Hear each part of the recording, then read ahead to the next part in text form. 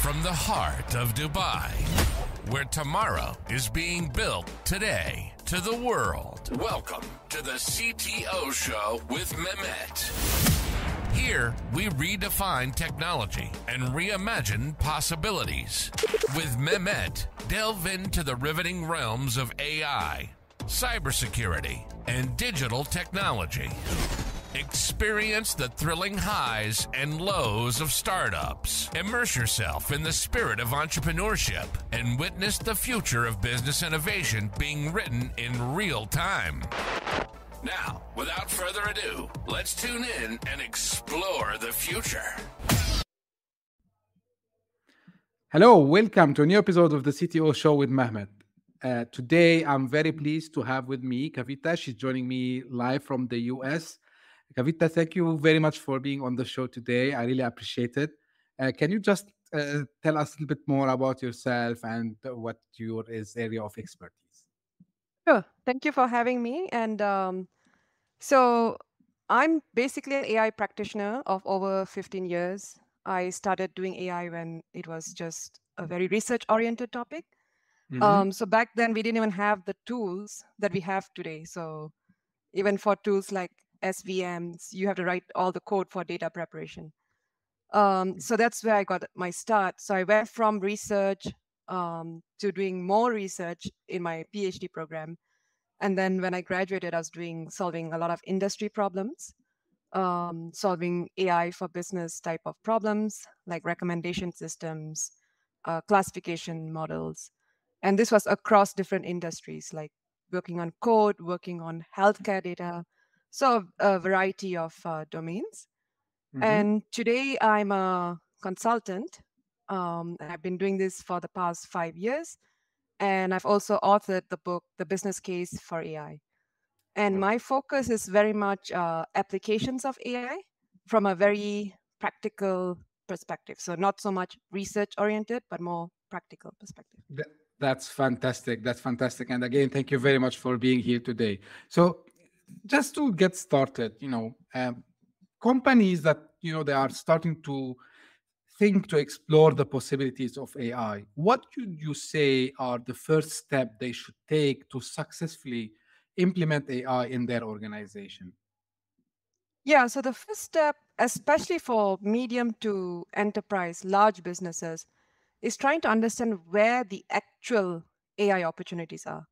Because often what I see in practice is that people just come up with cool ideas and then they go after those ideas. And then it becomes a prototype, a tool, but then they don't have consumers because nobody really needs it. It doesn't really solve a real business problem. So I would say look for the really high impact AI opportunities. And that's what you should go after. So one or two of them will be pretty easy to implement. Well, maybe things where the tasks have been done manually. And maybe with the use of AI, you can now improve that whole workflow. So look for those, classify those as into buckets, like this is all the problems in customer service. This is all the problems in HR. So you will know where your competitive advantage really is going to be by just looking at those problems. Okay, so first they need, of course, to do kind of an assessment of what are the areas that needs improvement, and then try to apply AI to it, right? Yeah, and once they've identified the problems, next step is to frame it. So actually go through each one and figure out what pain point it solves. Is it really worth using AI, or can you do it manually? Or is it cheaper to just do it manually? Because sometimes having one person to solve the problem versus implementing a whole AI system can be much cheaper. So framing the problem is a very critical step. And I talk a lot about this in my book because I think this is the key in either pursuing or eliminating an initiative.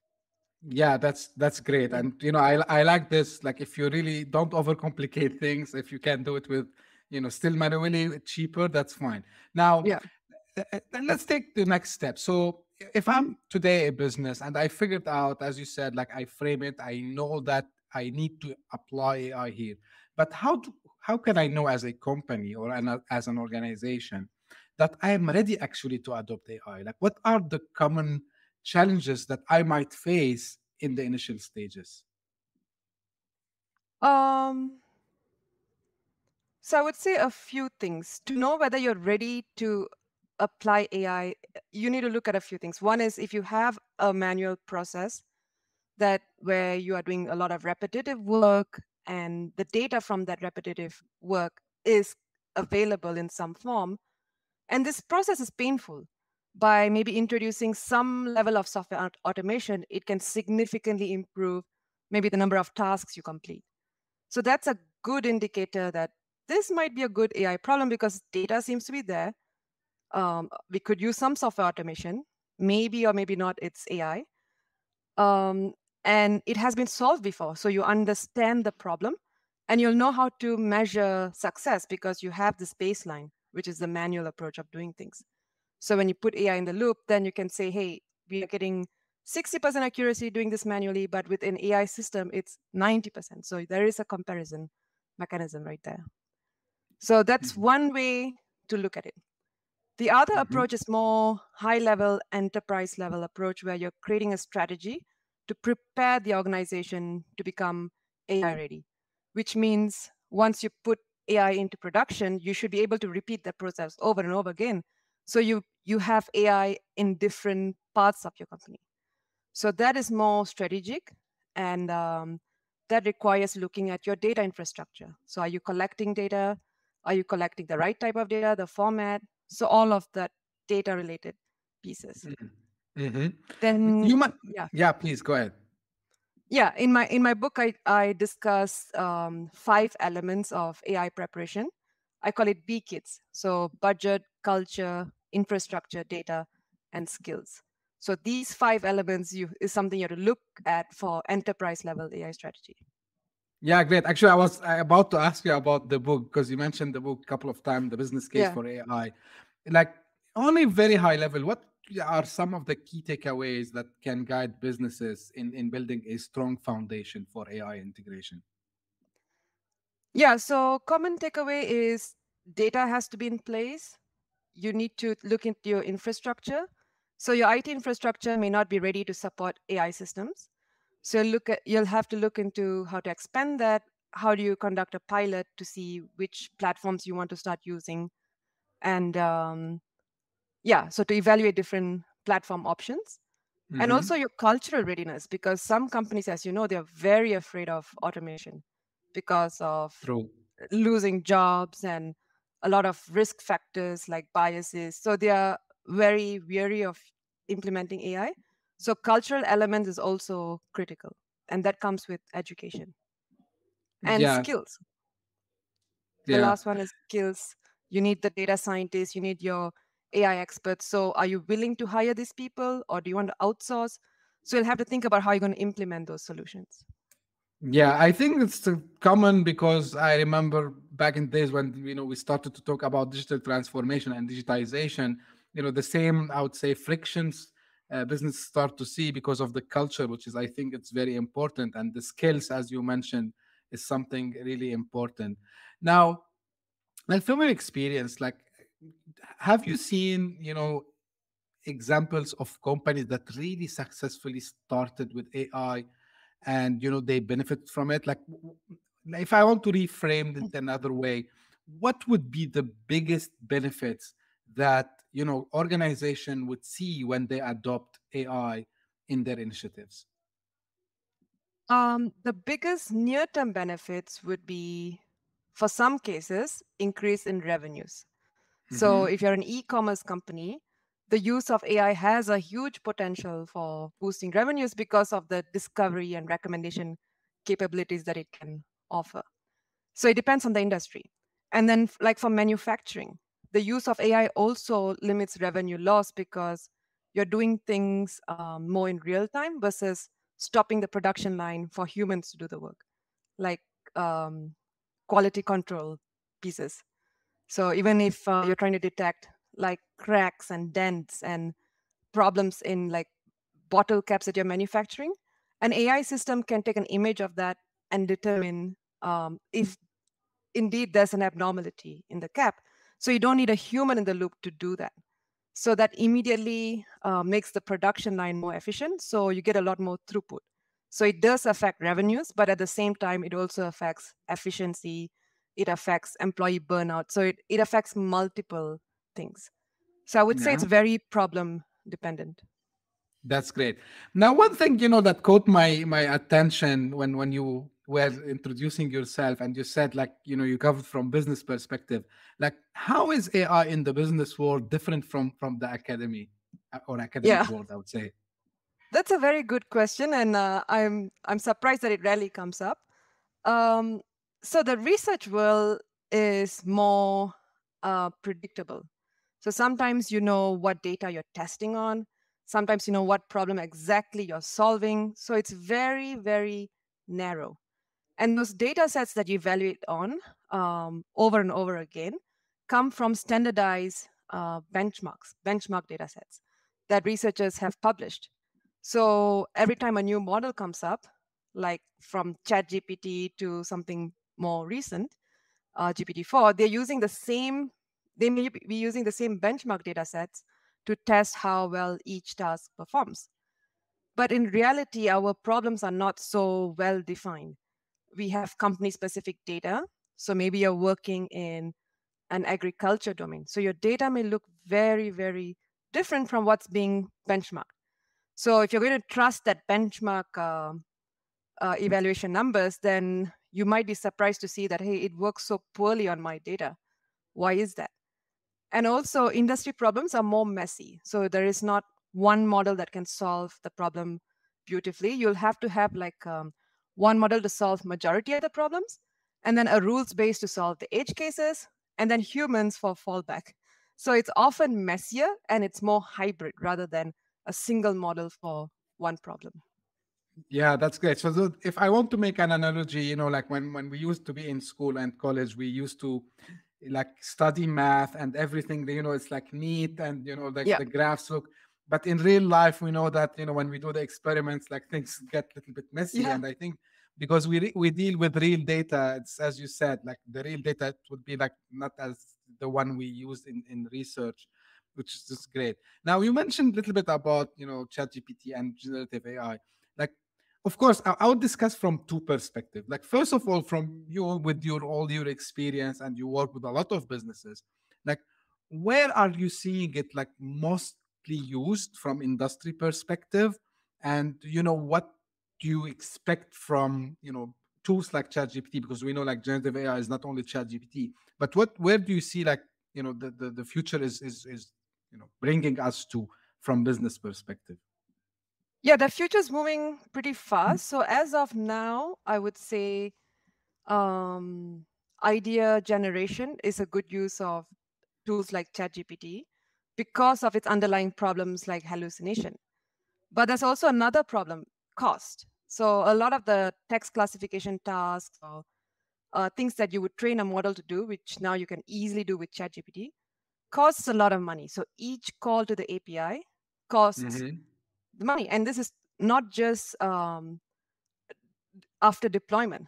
It's also through experimentation that you're paying, then through testing and then deployment. And then after that, for years to come, you are tied into this solution versus you training a simple machine learning model, which solves the task maybe equally well, but you have control over the data, what goes in and what comes out, and you can change it over time.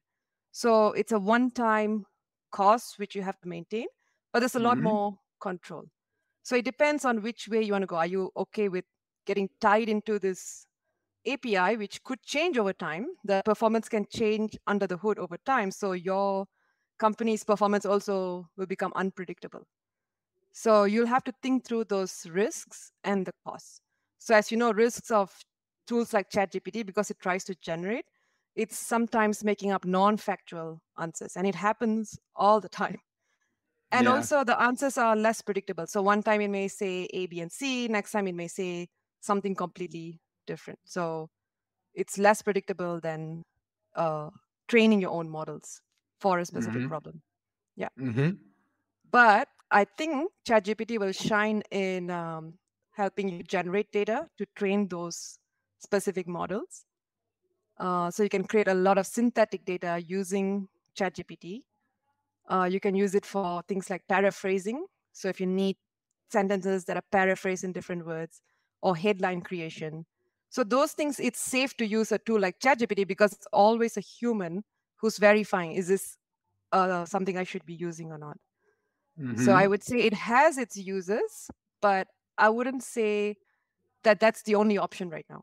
Like, you should use generative AI. So that's not the case. Okay, so I can understand from what you are saying, like Yeah. it's not as some people mention, a silver bullet for every use case, right? Yeah. Yeah. Okay. It has its use cases. And also, it depends on the company's policies. They may not want to upload proprietary data to a third party API. So then what are you left with? Maybe problems where it's public data that you're using and you are allowed to send that to a third party API. So Hmm. for those other problems, you'll have to find different ways of solving it. Maybe use ChatGPT to create that synthetic data for you and then train your own model, or just train your own model using the data that you have. Yeah, unless I'm not sure if they would be able to come with something to run the model. Of course, like I'm doing something very theoretical in a cheaper way locally, where the data would be processed locally. I know, like it's like you need too much compute power to do this. But this is something I raised also previously with someone, what mentioned to me that it's sometimes hard to do, right? Yeah. Okay, great. So you mentioned about the risks, but when people, when they discuss about the risks, there's some ethical aspect. So what are the ethical considerations that businesses need to be mindful when they decide to utilize tools like ChatGPT? Yeah. So one of the most common risk, like I said earlier, was the hallucination aspect. So if you're asking it to come up with answers to specific questions, the answers may look very accurate just by looking at it. But when a subject matter expert checks it, they may find faults in it. So factual accuracy is at stake with any generative AI type tools. So that's the first risk. So maybe you don't want to use it to generate text, or even if you use it to generate text, there should be a way to validate that what it's generated is factual. So having that check, final check in place is critical for generative AI type tools. The second is it may have underlying biases. So let's say you're using ChatGPT to make predictions on who should get a loan. You'll say, okay, Mm-hmm. this person has this background. Should they get a loan or not, like an education loan or not? So it may have its underlying biases. Maybe it thinks that specific groups should not get loans, or younger students should not get loans. So whatever the biases is, and that can perpetuate to the model.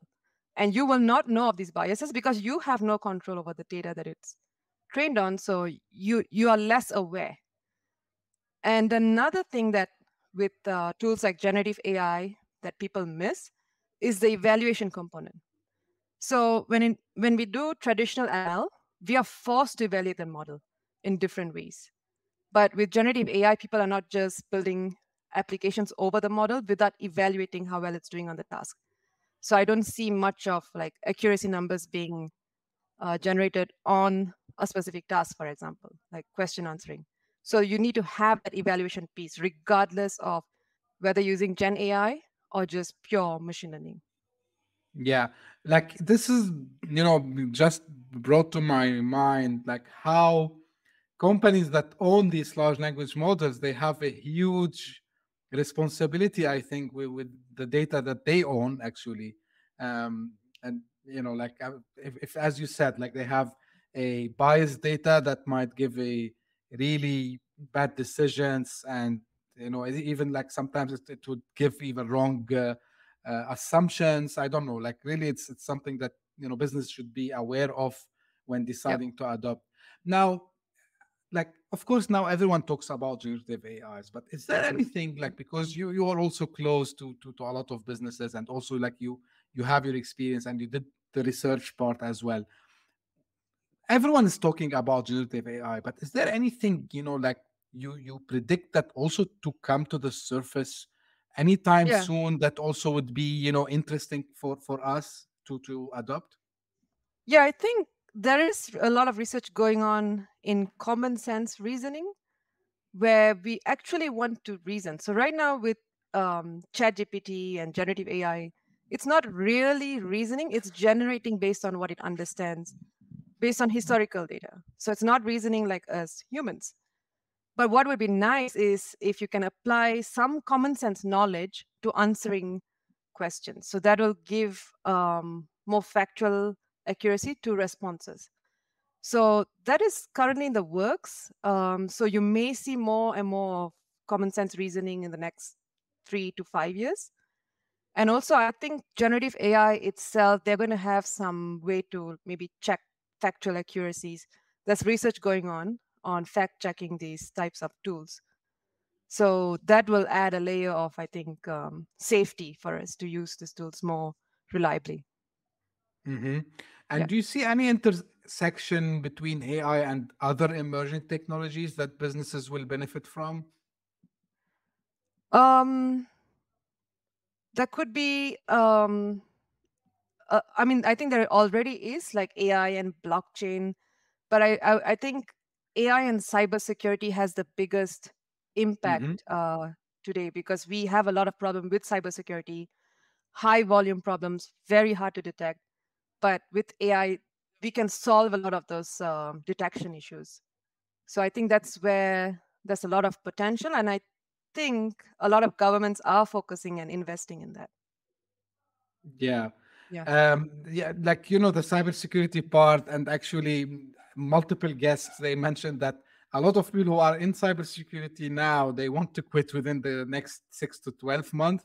And now the Oh, hope is, yeah, so the hope is that AI can take a little bit of their, I would say, stress and all the things that they have to deal with. But again, the challenge is bad actors might be using also AI yeah. on the other side. So now it's like we have AI fighting another AI, which is an interesting thing that we need to see how it will end in the future. Yeah. Now, um, now I talk sometimes with different businesses from different sides, and they tell me, like we don't think AI is for us. Like AI is only for enterprise. Is that true? For small businesses, AI is for them, but maybe not building something from scratch. It Mm-hmm. can be tools that are already published, like we have a lot of text to speech. So to read articles, I use a lot of text to speech because sometimes I want to just rest my eyes and I want something to read to me. So, which is pretty good, which if you use Microsoft Edge or there are lots of tools, apps that'll do text to speech. And maybe speech to text, like audio from meetings to text transcribed, Mm-hmm. so that you can then analyze what you discussed and pick out specific information to put in your proposal.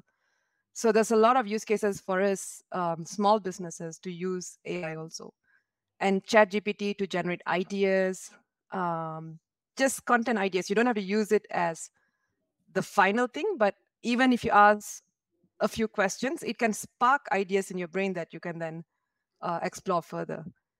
And also storytelling. So some of us are not good in storytelling. So let's say you want to write a bio of yourself. So you have a rough bio and you wanted to rewrite your bio. So Mm-hmm. using the rewritten bio, you can then just edit and make it look more accurate. So lots of Yeah. ways to use AI. Yeah. Great. Just I want to give a hint for people who would be listening to us. Um, Try to instead of giving orders to ChatGPT, try to ask questions, because just a personal experience, I get always better results. And as you said, try to ask it to make it in a storytelling way, or try to put some um, like put some, how they sell sentiment, like tell it, okay, tell it in a funny way or tell it in a professional way. So when you give this command, I would say in the prompt, I get better results usually. Now we talked, Kavita, a lot about chat gpt, but what are some of the other tools that you use yourself and you find them useful? Yeah, I use a lot of the text to speech, speech to text for my own work. Uh, Microsoft has a PowerPoint designer feature within. Mm-hmm. I don't know if it's AI generated, but it's really good. Like use a lot of visuals in my slides, and now instead of hiring somebody to go make those slides look better, I use Microsoft's Visual Designer, and it does a really good job. And also for blogging, I use like title suggestions from tools like ChatGPT. Um, it gives me decent results, which I tweak and then make it my own. So Nice. yeah, so this is these are some of the ways that I do use AI in my personal work. Okay, nice. Yeah. Just to add to what you said, I use the designer as well. But if you are into using some tools like Canva, for example, so Canva, and if you need to be on the paid version, and I'm not affiliated with Canva in any way. I pay them actually. So they had now they call it AI assistant kind of. So Mhm. if you want to design a slide, you put what you are trying to do, and then it generates like 5 to 6 slides for you, and then you can complete from there, which is excellent. I use, and again, I'm not affiliated with any of these tools, guys. So I use Jasper AI. Jasper AI also same as Kavita mentioned. It can give some blog posts and on titles and these kinds Yeah. of things. So uh, I use it as a tool. Now, one of the things, and I'm asking a professional because people, and maybe we repeated multiple times on the show, but really, do you think that AI would replace and eliminate a lot of jobs? And what should we do in order to save our jobs? Like, what's your thought about this topic? Yeah, I think if your job is so specific that you're doing one specific task, like maybe you're just inspecting bottle cap cracks and dents, then it's highly likely those jobs are going to be reduced. So the maybe you have 500 jobs, now you may have just 10 of those jobs. But your role then becomes something different. So instead of being that QA engineer who sits and does that work, you're going to become maybe the data generator for those systems, because AI systems, they can't learn on their own. They need good quality data to make high quality predictions. So you can become the data generators for the systems. You can become the quality assurance managers for AI systems. So let's say it makes a lot of mistakes. So you have to go in and debug. Why is it making those mistakes? Then feed it Right. back into the model, and then the model gets retrained. So Mm-hmm. you're going to be working closely with these AI systems rather than doing the work yourselves, which is probably a good thing, because humans tend to get very distracted and bored on repetitive tasks. So if you have a software mechanism helping you, that's already a good thing. So even when I do my research, I always wish there is a tool that can do some of the groundwork for me, and I just go through that results, because that saves me a lot of time. So I think our workflows will be more AI augmented, and we will become more the people who were working in those roles will become the quality assurance managers, and they'll have roles around these AI systems. Mm-hmm. Do you think we will see AI in a, let's call it, like, decision making role or managerial role? Can we rely on AI to have decision making roles? Decision making on specific tasks, like does this item have a defect or not? So like specific tasks. But I don't think it's going to do the work that a manager does, because manager is not just doing specific decisions. They are solving problems between team members. They are corresponding with their upper level management. So there's a lot that humans bring into the picture that AI systems cannot just replace. So all that Hmm. collaboration, the emotional aspect, conflict resolution. So all of that, I don't think an AI system can handle well. And even if it does try to handle, it's going to take you down some rabbit hole. It's going to use some therapy tools and say you need therapy or something that it's learned from data. And yeah, Yeah, exactly. So this is what I always tell anyone who asks me. Like, don't be scared, because AI needs always actually someone to give the prompt, right? So now, Mhm. because people are now familiar with this term prompt, chat Yeah. GPT. So, but it applies to AI in general, and better than me, of course. Like, AI is like, think about as a black box, and you have an input and you have an output. So Mhm. always the input needs to come from a human, right? Like, and we need to give the orders to get the results. And this completely, even the autonomous systems, and correct me if I'm wrong, Kavita, even an autonomous AI system actually needs also, the spark or the ignite of it. It comes from a human, right? Yeah, the initial data generation has to come from some human process, so which has already been done. The data is still very essential to these AI systems, and we generate the data. Yeah. Are we living a hype, or is it a moment? The AI moment. Like, what do you think? I think it's both. So we have a lot of hype, but that hype is good thing because it has caused a lot of companies and leaders wanting awareness.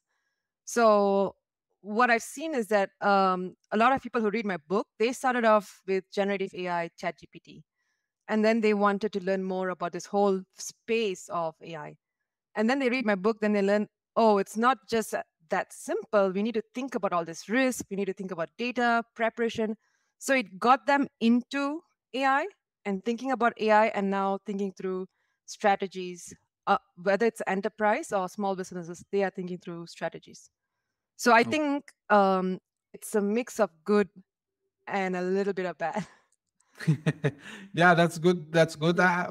Personally, I'm with you. Like, it's both, because AI is not something new. It's something that has Hmm. been, in the from last century. Actually, the research is started. But yeah, I think what ChatGPT mainly did, it brought it to the, to the To scene the more. forefront, yeah. Yeah, exactly. And this is where everyone now start to talk about AI. But yeah, I agree 100% with you. Now, Kavita, I have a very, famous last question. Is there anything that you wished I asked you? Um, yes, actually, I was thinking about that last question. Um, so I was talking about the hype, right? So Mm-hmm. with the hype comes a lot of dangers with AI. And the danger is not that AI systems are going to become super smart and take over all humans, but Mm-hmm. it's in the misuse of this technology. So people who don't quite understand how it works, they start building applications on it without understanding the risks. And that has a lot of downstream problems. It is going to have a lot of downstream problems. And we have already seen this in a case where a tool like ChatGPT took somebody on a rabbit, like I said, on a rabbit hole through therapy based talk, and that person Mm. ended up taking their lives. So that kind of danger um, will become more prominent. So what I suggest is that people think through the risks and think through the evaluation aspects of AI. Okay, that's really Yeah. informative. Well, Kavita, thank you very much for your time today on this episode. I really appreciate the time and um, the information that you provided. Where they can find more about you and the book? Yeah. So my website, so www.kavita-ganesan.com. And I guess you'll add that to the show notes. Right. Yeah. Mhm. And also my company website is opinosis-analytics.com. Okay, Yeah. that's great. So I will make sure that this will be in the episode description, as you mentioned. Thank you very much for the time today. And as usual, this is how I end my episodes. To the audience, if you have any questions, any feedback, as Kavita mentioned, you can reach out to her. Like, you can learn about the book and more about her work. If you have questions about this topic or the show in general, you can reach out to me by email, LinkedIn, or Twitter, where I'm most active. If you are interested to be a guest, like Kavita was today, you can also reach out to me and we can arrange for that. And as usual, I hope you enjoyed the episode today. And until we meet in another episode, thank you very much. Bye bye. Hit that subscribe button, share the show with your tech-savvy friends and fellow entrepreneurs, and leave us a review on your favorite podcast app. Your support means the world to us.